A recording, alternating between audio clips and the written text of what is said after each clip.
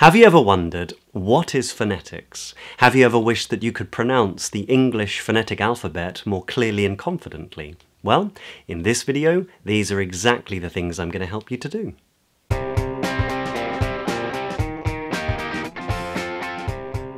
So phonetics is essentially the study and classification of speech sounds. And we have something called the International Phonetic Alphabet Chart, which is an internationally recognized set of phonetic symbols that was developed in the late 19th century. And we use them to be very specific about the pronunciation of a word in whichever language we're working on. And some people find them to be the most accurate and the most reliable way to work on their pronunciation, because you can go to a good dictionary like the Oxford Dictionary or Cambridge Dictionary, which are both online, and you can see the phonetic symbols and it'll tell you how to pronounce that part of that word. So they're a really great resource. And what I thought might be useful, even though the internet is filled with videos about this sort of stuff, is just to sort of contain it all in one video and give you those phonetic symbols and make the sound so that you can practice and get more confident with them. And then you can go to a dictionary, and if you see that symbol, you know which sound to use. So here they are. So we're going to look at the consonant sounds, and when we're talking about sounds in isolation, they're sometimes referred to as phonemes. So here are the phonemes for each of the consonants used in standard British English. As in mum. As in none. As in song. As in for.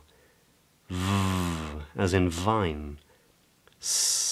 As in sad, z as in zeal, sh as in shoe, zh as in measure, v as in this, th as in thing, t as in to, d as in do, k as in king, g as in go, p as in put, b as in but, w as in war, y as in young, r as in red, j as in jam, ch as in chew, h as in how, ul as in lee, all as in feel. Here are the vowels.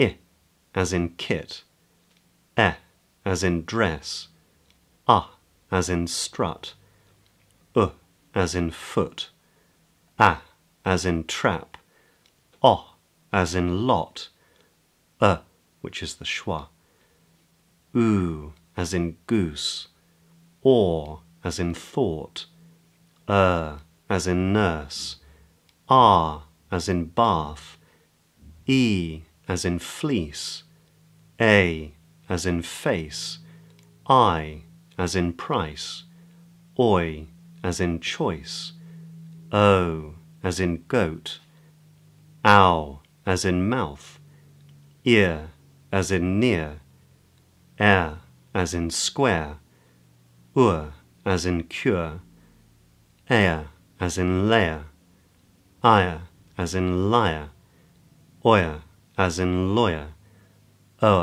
as in lower, hour as in hour. So if you want to learn more about vowel and consonant pronunciation in British English, then why don't you click here and download 2 free resources that I've created that get to the heart of some of the most difficult vowel and consonant pronunciation in British English.